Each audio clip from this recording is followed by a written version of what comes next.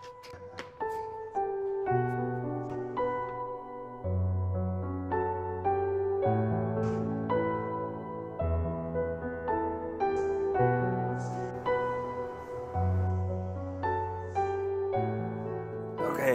right. So good evening, everyone. We're gonna start off like a new series in this channel, which is like me reviewing a lot of the powerlifting equipment. I think we already did knee sleeves before, and I guess protein shakes. I don't know, but we haven't like reviewed a lot of other brands and a lot of like other equipments. And yes, so this is the start of a new segment, I guess. Okay, so what we have today is the Avancus 2.5. That was given to me by Strength Yard Asia. So just a bit of a disclosure, I did not purchase this. They sent it to me through Calvin, and I guess like I'm gonna have to test it out and then give it a try and see like what's my opinion on them and release this video. Now, my opinion, like I haven't sent them any of these opinions at all. So meaning that like whatever I say up here is completely fresh, completely new. However, I did confirm with some of like the Strength Academy members to see if whatever I'm trying to tell or if whatever I'm trying to say, is it like negative or, you know, it's just my opinion, right? So they all say that it's fine. So I guess, you know, have an open heart and let's get on through this video. Okay. So first of all, these shoes, like it or not, I would definitely say that this is probably the best powerlifting shoes I have in my current position right now. But there's a bit of a takeaway. So okay, now let's talk a bit of these shoes. Right now, the reason why these shoes were made was because some of like these other shoes that I'm gonna show you guys in a little bit, they all have their own like flaws and their own like uses and things like that. Versus these is just to try and, you know, make it as a whole as possible. And the reason why I would say like this is the best powerlifting shoes ever is because you can technically like use them for all three lifts, which means that you can use them for your squats, your bench, your deadlifts, your accessories, whatever. Right. Now, is it perfect though? I don't know about that part. I've tried these on for the past month and a half. I don't remember. Okay, but sometimes after I did this 230 squat, I think is when I start using this. Yeah, so I did 230 with my old other Vivos, but after that I switched to these just to give them a try. Okay, so now here's my opinion. Okay, now first of all, they are correct. So these shoes, they are not considered as white shoes. So nowadays we are not really looking for like white feet shoes. We're looking for like barefoot feet shoes. You know how like your feet has like, you know, like that, right? It's like it has a bit of like a curve and then it goes down like that. It's like a triangle, I would say. And you can definitely see that the front of the shoes is not like, you know, super narrow and it goes down to the side. It's pretty wide. And then same goes as here. It doesn't go narrow down. It goes build up to that shoe shape, to that feet shape, foot shape, whatever. So then the grip is good enough that you can actually use them for bench as well, right? And is it the best? Again, I don't know. We'll have to continue with that. Okay. Now, some of the other shoes that we have before, which are definitely what we use like deadlift sleepers before, they usually don't have any like ankle support. Versus like this, you can see that it's pretty rigid. Nowadays, they also like come out with like the high top version that, you know, a bit more ankle support. What are my thoughts of using them?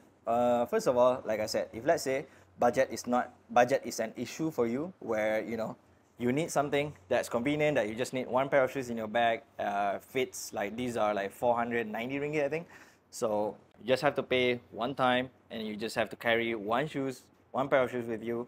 It's very convenient. It's 500, you get to use it for all three lifts. So you see, that's what I meant. Like it fits all, but it's not the best. And here's the comparison that I'm gonna start doing with my first pair of sort of like lifting shoes. I don't have my Converse with me, but if let's say you can stay away from Converse, go ahead, because they are very narrow. Unless you have very narrow feet, then it's fine. But if you do have slightly wide foot or you have motor neuroma like I do, then try your best not to use Converse. Okay, so now leads to my kind of like, for example, like lifting shoes, which are the Notorious lift. And the reason why I really like this before is because, especially when you take off the insole, in a way it becomes very damn flat, which is what we want. And, you know, it's very grippy, fairly grippy. Right. Now, the two reasons why I am not using this and the reason why these are slightly better than this is because of the ankle support. the ankle support and the grip. So these, they do grip, but you know, sometimes they do slip a little bit, and you see how there's like barely any ankle support. I guess that's why it's called like deadlift slippers. So it's not meant to be supportive at all. And because of that, like my feet sometimes when I do the squats, my ankle starts to roll a little bit, and that causes a bit of an issue. One thing for sure is the fact that these are very flat versus this, even though like I say it's very low profile, there is still a bit of a thickness from the ground to your feet, so you can't really feel the ground as much. True, you can take off these insoles, but let me get back to you why I'm not doing that. Okay, now let's say comparing to my next shoes that I use would be these Warriors. Oh, by the way, the Notorious lift just now, they are probably around like 300 ringgit or something like that. And then now, these are the cheapest and the most versatile shoes I've ever worn for my lifting, which are only like about 60 ringgit on Lazada. They fit everything. They're not super narrow. You can see that it's pretty wide. It's still not barefoot shape. It's still quite, you know, very like narrow at the front, but if you buy the right size, it's just enough. It's fairly pretty grippy. These are what our parents used to use in school for sports, but yeah, and then it does have a bit of an ankle support. Now the reason why these are probably not the best is because after a while the grip sort of like wear off, so you can't really wear them for bench as much anymore. But other than that, I think like, you know, these are, if let's say you don't care about things as much and you are a beginner, go ahead and do this. Now, go on next. After that, I actually switched out to the Vivobarefoot. Now, these, if I were to like compare this Vivobarefoot and the Avancus, right? Now, there's a few things why I would go with the Avancus. It's because, again, these you can use for all three lifts, right? Now, with the Vivo, as you can see, like the sole or the bottom of the shoe, it's pretty flat and it's pretty like flat, so there's not that much grip, so you can use them for like squats or deadlifts. But when it comes to bench, it's so easy for you to like slip on this, so that's why I'm not really a big fan of like benching with this. It does have a bit of an ankle support, but as you can see, over time it starts to get like stretched out a little bit, and that caused a bit of an issue for me, and it become like something like this again. So that's why I'm not a super fan of it. Now, how I counter that is by using these Hyper Vs, right? Now, think about this. The Vivo just now already cost me about like 800 to like 1,000 ringgit. And then now I have to spend another like 100 to 150 ringgit just to get the Hyper Vs.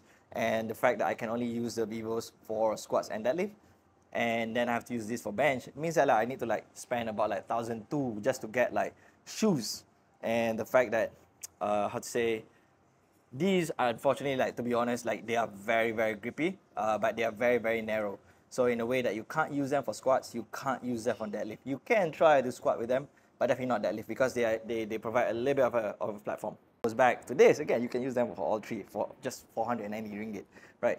So to fix the whole like ankle issue of this, I got the Vivo Motus, and it does have a bit of an ankle support, so this helps, and it does have a bit more grip, but I still wouldn't bench in these just because like I don't want to like risk any of my performance. So yeah, now it goes back to the question of like, am I gonna use this as my daily driver? Because I already have the other ones, right? So I don't really 100% need to use this as much as I can. Maybe on some days I would put them on, maybe some days I won't. And these are the reason. Number one, goes by, and it's pretty petty, but I'm so sorry.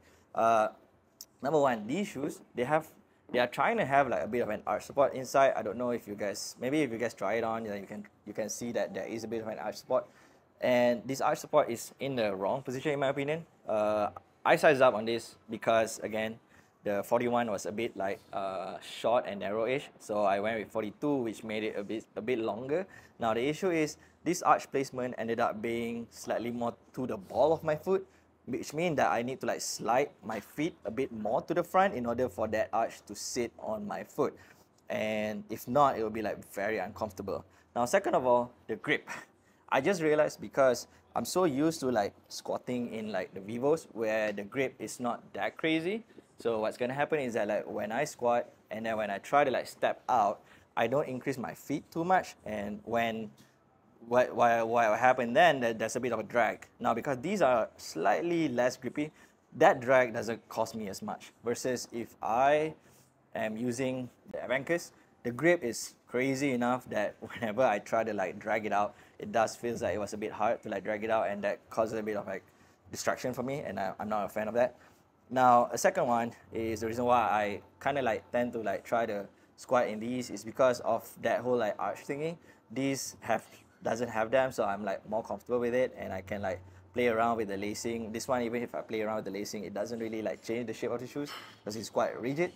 And lastly, the fact that even without taking off the sole of these, I can still feel the floor quite a lot. So it's just personal preference, honestly. All right, so that would be for squats. Now, let's talk about how they look on feet. After this, you're gonna see how like these compared to the Vivo, the fact that like this ankle part of it is very like thick. One of the lifters here like call it like it looks like a clown shoes when you wear them. It looks nice at the front, but then like when you look at the back, when you put it on, it looks quite fat. So I don't know, it's just weird looking like, you know, the slimmest part of your feet is now like the thickest part of your feet. So that's a bit of a problem for me. The grip, like I said, grip is nice enough, but I think when I'm benching, I'm probably gonna stick around with these because of two reasons. They provide a bit of a platform for me. I'm not the tallest lifter in the world, so because of that, I do need a bit of a platform. And you know, these are in between this and the Vivo, but I kind of like prefer to have like slightly like thicker sole for my bench because I can reach the ground a little bit better. And the grip, for some reason, I feel a lot more secure with this, and that's why I'll hang around and then like use my hypervis for my bench. For deadlifts, I guess like I can deadlift in this. So, but again, if let's say I'm already like traveling with my Vivo, I might as well just like use my Vivo to deadlift rather than using these. But on some cases, maybe I'm just like lazy to bring around other shoes to like the gym, then maybe I'll just go ahead with this. Lastly, I do have a comment though. I feel like the laces is a bit overkill. So these are actually like double knots. If it's like a single knot, like you can definitely see that the laces are very long. Like I don't know why you would need these to be that long. I'm pretty sure if someone who have like really big feet, they wouldn't like size down on the shoes, so they would like open up the shoes a bit more.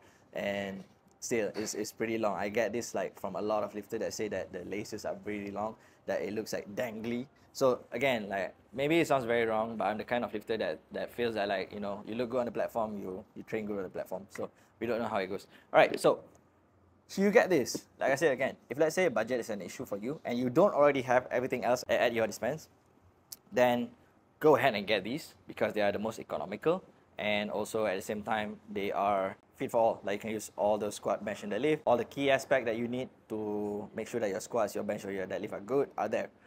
You don't really need anything else. But if let's say someone like me I already have like all these other ones, I can still rotate around and figure out like what's best for me before my next competition.